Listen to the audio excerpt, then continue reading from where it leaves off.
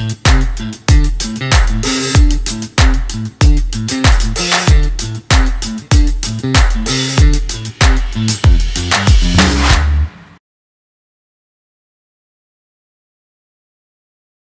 guys, welcome again in the machine tool workshop.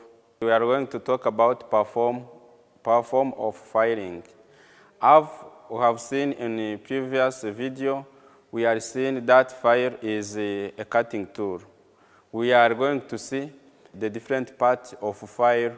We are going to see the specification of fire. We will see its shape, and we will see the operation which can be performed by fire. So let's start for the main part of fire. On the fire has different parts. We have a handle. The handle is from here until here.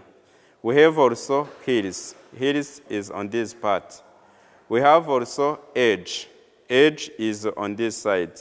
We have also tip or point is on this side. Also, we have the length of fire. The length of fire is measured from here until here.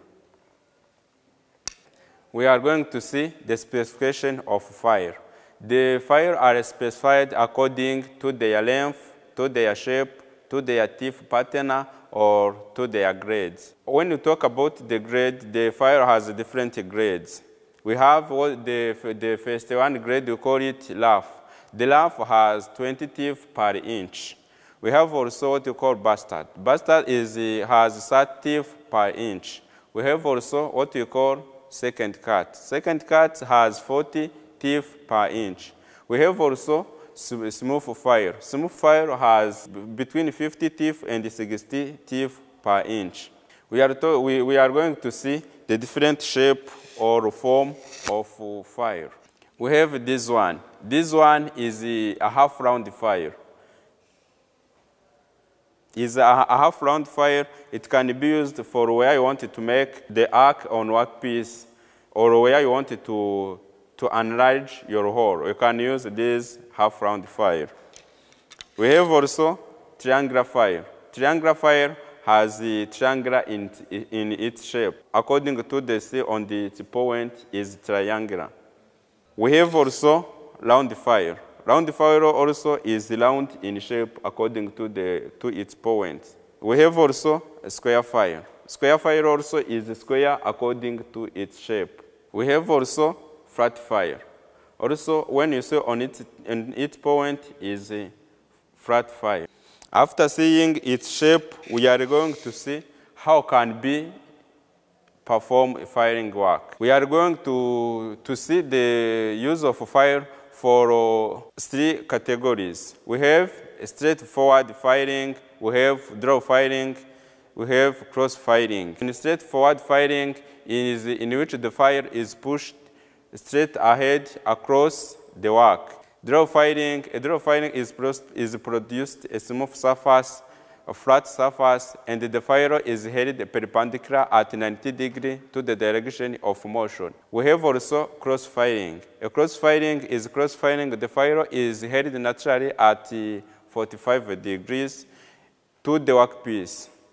We will see how can be perform this operation in practice.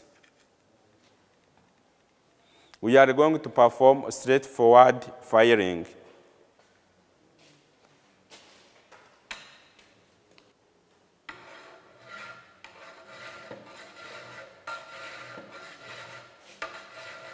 As you see, the fire is pushed straight ahead, then is crossing his work. We are going to see also draw firing. The draw firing produces a smooth surface on the top and is make 90 degrees to the direction of motion. Advantage of this draw firing is that the fire can be held steadily.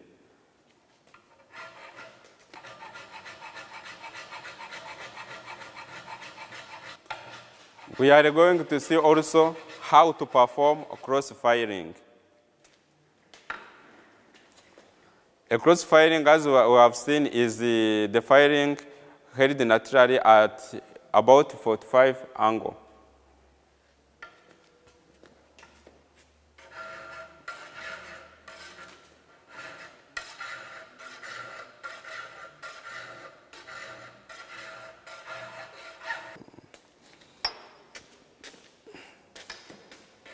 We are continuing for making a cross firing. As you see, he make a first cross, then he make another direction. That is cross firing. According to the tip of direction of tip of fire, if you see its teeth are crossed, that is the shape of cross firing operation. The surface which can be performed cross firing direction is look like this.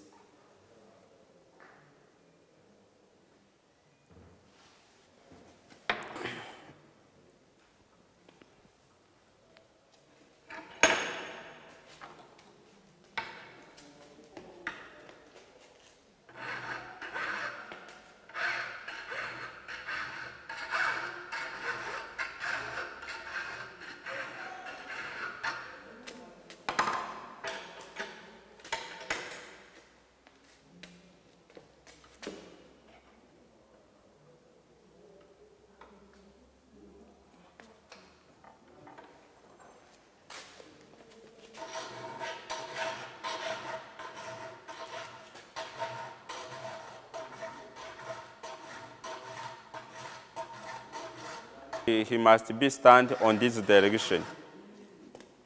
After firing our work, we may get the surface like this. This is our drift key.